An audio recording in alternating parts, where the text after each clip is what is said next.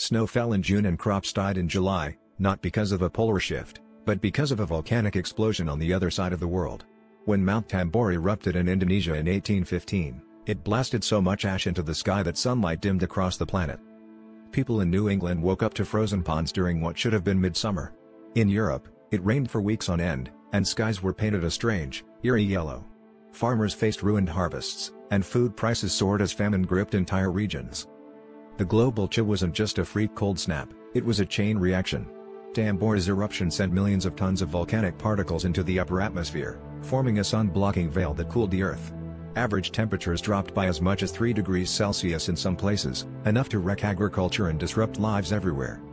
In the chaos, desperate people ate whatever they could find: cats, weeds, even tree bark.